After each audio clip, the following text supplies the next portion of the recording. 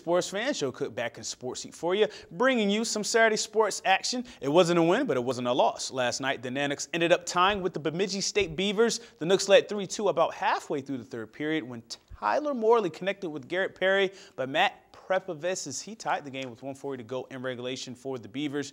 UAF got 5 shots on goal in overtime, but no goals. 30-21 shots on goal advantage went to the Nooks. Sean Cahill made 18 saves. Matthew Freese also had his first goal of the season in the tie.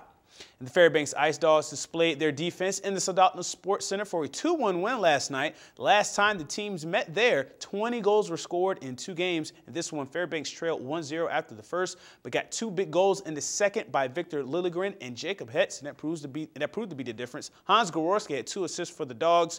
Goalie Patrick Munson made 24 saves with a scoreless third period. Fairbanks outshot Kenai 44-25. The Ice Dogs lead the Era Cup Series now 8-1 and can win it outright tonight with a win right before the Christmas break. Today at the E.F. Horton Rifle Range on UAF's campus was day 2 of the High School Rifle Regional 6 Championships. The shooters will complete 60 small bore shots, 20 targets from the kneeling, standing, and prone positions, and 60 shots standing for air rifle. At the end of Friday's action, Lathrop was in the lead with 52 points, 29 more than the Hutch. Delta was third, followed by North Pole, West Valley, and Toke. What makes this challenging for the shooters is that a lot of them are also shooting for the Junior Olympics, which is happening this weekend at the E.F. Horton Rifle Range as well. We'll have full results from regionals on Monday. And today at the Big Dipper Ice Arena, West Valley hosted the Juneau Douglas Crimson Bears.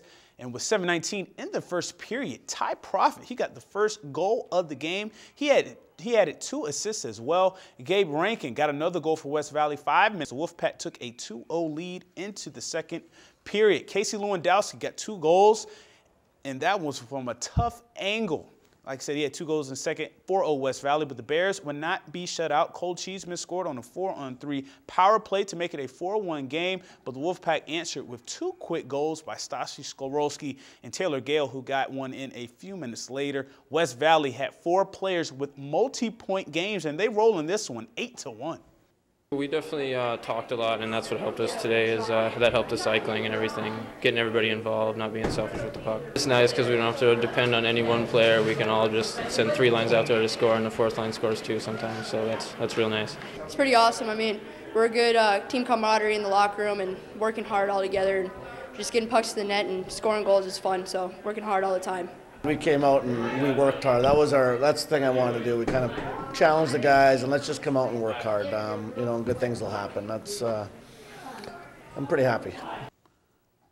And sticking with high school hockey yesterday, the Tri-Valley Warriors with just 9 players and the Hutchinson Hawks, they went at it in the Big Dipper. Ethan Graham in net for the Warriors. He was a Warrior, making 28 saves in the first period alone, but he couldn't make it 29 as Holden McCulloch for Hutch scored with just 25 seconds left in the first period. Richie Stickle, he sticks with it, and he ties the game at 1-1. At the 12:53 mark of the second, he had 2 goals for Tri-Valley, but the Hawks would untie the game less than a minute later with a nice goal from Kevin Steffi. That would spark a 4-0 run. Gabriel Medor put one in from deep after a face-off win. Nice shot there. Thomas Lees and Alex Marcos will hook up twice for goals, and McCulloch would score again as well. Brandon Rustad had 3 assists for the Hawks, and Hutchinson wins this one 6-2.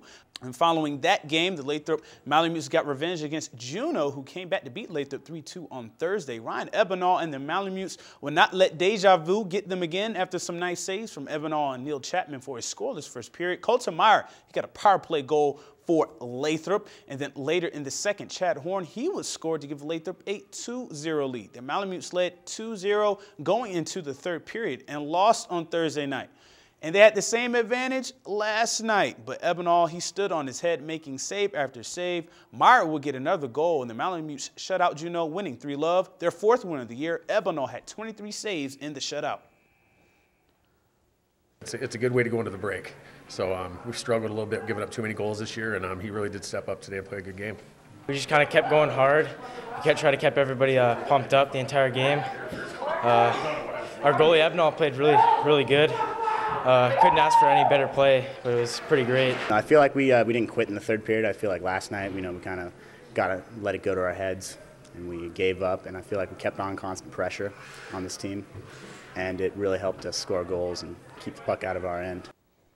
And a couple of quick tidbits of sports news. Former Ice Dog and North Pole Patriot John Fievel is in Italy playing for the U.S. men's national team as part of the American Collegiate Hockey Association in the Winter World University Games. The Iowa State University senior forward is on the U.S. squad that won its first 2 games so far over Sweden and Latvia. He hasn't tallied a point for the U.S. team yet, but in 26 games, he's the leading scorer for the Cyclones with 30 points. And another student athlete with interior ties is performing in Italy as well. Senior skier Max Olix of UAF went to Northern Italy right after winning the Nordic Cup to ski for his native German national team in the 26th University World Games. Lucas Ebner of UAA is also on the team. Olix, who is from Aalen, Germany, qualified based on the times he posted in his junior season. Olix skied in the 7.5K Skiathlon Classic and the freestyle skate. He'll participate in the 10K freestyle skate this coming Tuesday. The Alaska Sports Hall of Fame announced their class of 2014 inductees this week, and they have ties to the interior.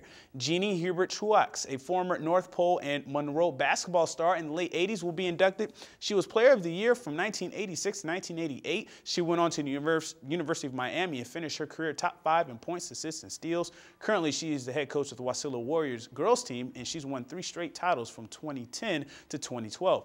Mario Chalmers of the Miami Heat is in the class. He was a 3-time Player of the Year for Alaska while at Bartlett High School, where he won 2 state titles. The McDonald's All-American won a national title at Kansas and is a 2-time NBA champion with the Miami Heat. And for the event category, the Yukon Quest, the 1,000-mile international sled dog race, is regarded as the most challenging in the world due to the weather conditions and distance. It starts or ends in Fairbanks and Whitehorse, Yukon every other February. Also making the event category is when UAA defeated Michigan back on December 28, 1988 in a tournament in Utah. The Wolverines won the title that year, but not before the Seawolves beat them 70-66. And that'll do it for sports tonight. Thanks for rocking with me for a little while. Holly Seiler is next with your full weather forecast, and we'll catch you next time.